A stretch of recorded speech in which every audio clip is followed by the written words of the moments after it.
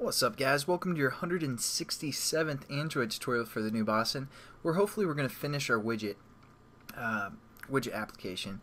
Don't want to go too much more into it, but just quickly, again, we want this activity to finish, and what we're going to do is if it can't load which widget is basically opening this class, all we're going to do to this if statement, because I forgot, we're just going to say else and then finish as well. So just a quick piece of code there, and that's kind of proof checking as well. So, you know, if we can't get the ID, we're just going to finish the application. Pretty simple. And in this tutorial, what we're going to do is we're going to be able to open an activity just based off of a button for the widget. So it's going to be a little bit different than we would if we were just creating a regular activity where we set up an intent and we just say start activity. We need to identify it with the button and all that stuff within our code. So before we call this update method for our app widget manager, we're actually going to add some lines of code here. So this is where we're going to set up our intent that we want to open, and we also got to set up a pending intent.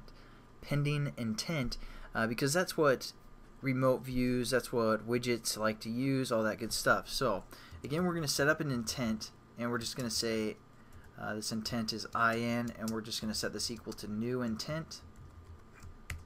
And we're going to refer to our context, which again we referenced as C, and then the activity that we want to open, or the class that we want to open. So we're going to open the splash activity, or the splash class. So again, we call that class splash, and then we just say we have to refer to it as a class. So that's kind of similar concept that we've done previously. Yeah, nothing new. And it might have been a while though. But now we're going to set up something called a pending intent, and we're just going to call this PI for pending intent. We're going to set this equal to the pending intent class, and we're just going to say dot get activity, and it takes four things within its parameters: a context, which we're going to say C, a request code, which we're just going to say 0, and intent, which we're going to refer to the intent we just set up, which we called in, and the flags as 0 as well. So that's new. This is something, you know, that we use with widgets, pending intents. And now all we have to do is we have to set our on-click, our on-click listener basically to the button that we have in our widget. So it's going to be kind of similar. Again, we set up this remote views, and this is how we set our text view. Now all we're going to do is set our on-click listener for our button. So what we're going to do is we're going to refer to our views, which is a remote view, and then we're just going to say set on-click pending intent. And you're like, oh, pending, yeah. What's up with all these pending intents? Well, that's just the way that the widgets like to work. I don't know, they're kind of weird, but we're just going to go with it. And then all we have to do is refer to our button within our widget layout. So we're just going to say r.id.button widget open is what we called that reference. And we need to pass in the pending intent, which we set up here called PI. And there we go. And again, our app widget manager is going to update everything according to the ID and this remote views that we set up. And again, all we're doing is setting up an intent of the class that we want to open, and we're setting up a pending intent, which is going to kind of just refer everything to the context and to the intent that we want to open. And then we just have to set our on-click listener. You can think of it that way, but it's called on-click pending intent to that button, widget button, and the application that's going to open. So, and all we need to do is we need to set a result. So what we're going to do is we're going to set up a new intent, and we're going to call this result, something like that. We're going to set this equal to new intent as well. Make sure the spelling's correct there. And then what we're going to do is we're going to say result, and all we got to do is we got to put extras in, just like when we were working with the bundles a while ago, or put extra I should say.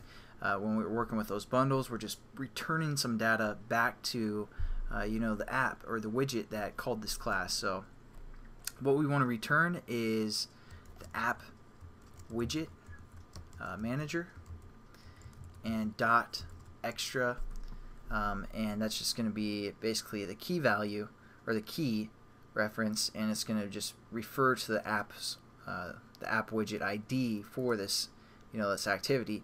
Then we're going to return the value as the ID that was being passed into the class and all that good stuff. So we're just going to say AWID, which is our variable that we set up for this activity, and then all we're going to do is we're going to say set result. Oops. Set result. And we're just going to say, yeah, everything's okay. If you guys remember again when we worked with bundles, we got to tell it, yeah, everything's fine, and then we're also going to say result. That's the intent that's being passed back. So that's basically how this works.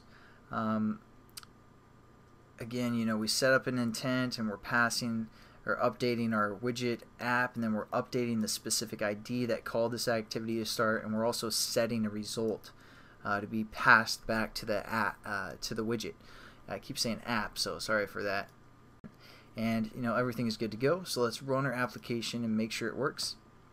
Also talk about some of the things that you guys can do to fix, or try to fix, which is the fun part of programming, always solving problems and that stuff, or seeing if you can figure out how to do the solution. So here's our activity. We're just going to go back. Just going to click on the screen and add a widget.